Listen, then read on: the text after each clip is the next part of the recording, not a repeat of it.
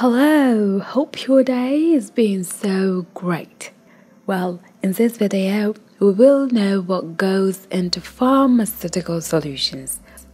What are the excipients used to make successful pharmaceutical solutions? Here is Dr.Ceutica tube and we will give you a simple dose of knowledge.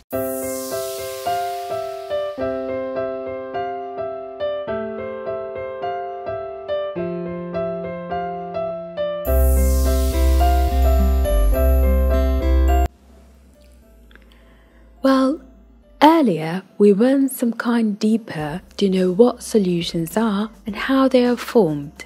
We have had a go over the various advantages they offer as pharmaceutical dosage forms, and also we went through some of the disadvantages that would make us think of an alternative. Now it's time to know what goes into pharmaceutical solutions. Pharmaceutical solutions, like any others, are composed of solute and solvent. The main solute is the active pharmaceutical ingredient, and the solvent is chosen based on the solubility of the active pharmaceutical ingredient, yet it has many other characteristics that has to be met, including the following. First is the compatibility with the components or excipients used in the solution formulation. The solvent or the solvent system should have no interaction with these excipients and should facilitate no reaction between the ingredients, in other words, being chemically inert. It should also be aesthetically pleasing, having certain viscosity, acceptable or good odor, color, and taste. Another thing to put in consideration when choosing solvents for pharmaceutical solutions is their toxicity. Of course, we don't want to put any component that is toxic and might cause any harm.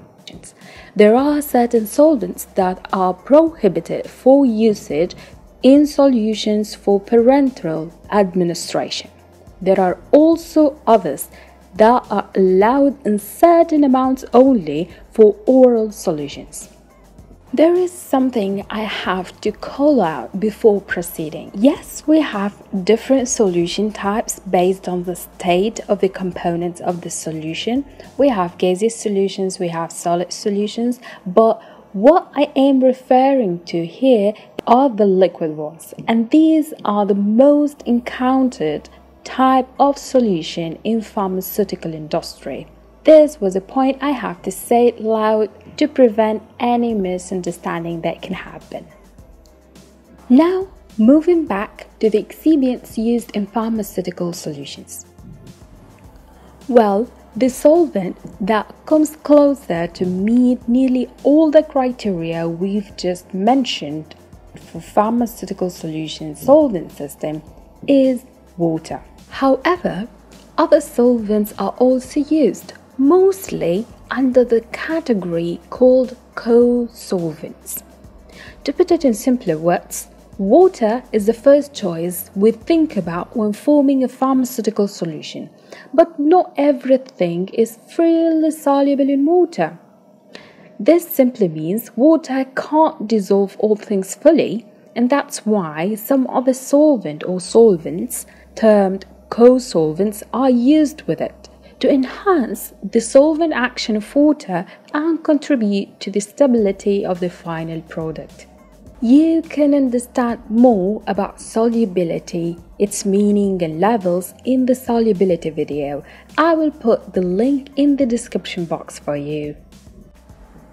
Now we have our API dissolved in a suitable solvent system.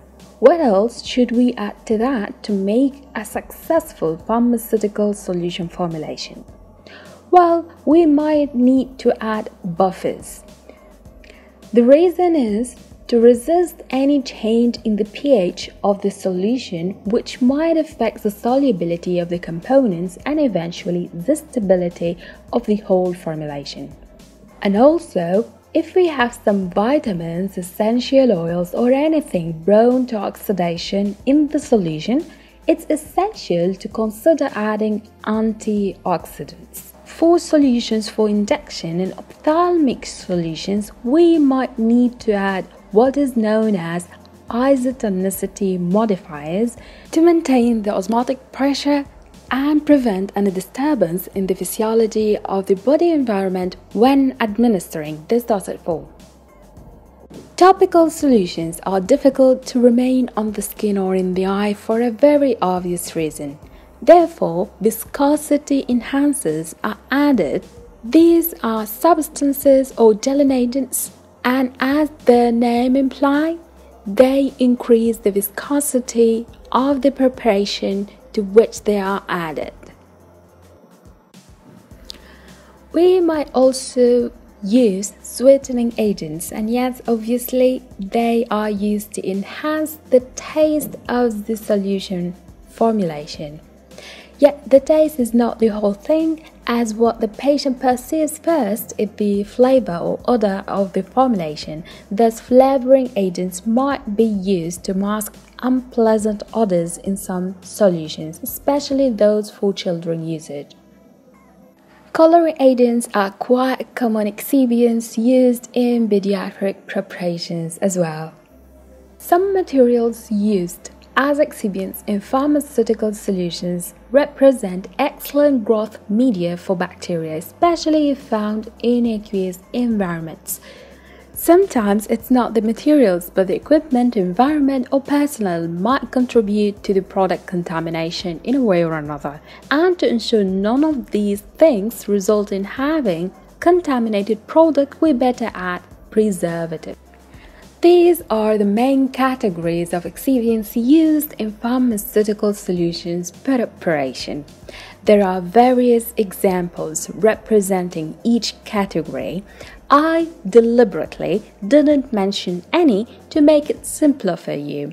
For the same reason, I'll cut it here, and next time we will talk about the various methods of pharmaceutical solution preparation and the quality requirements needed for pharmaceutical solutions products.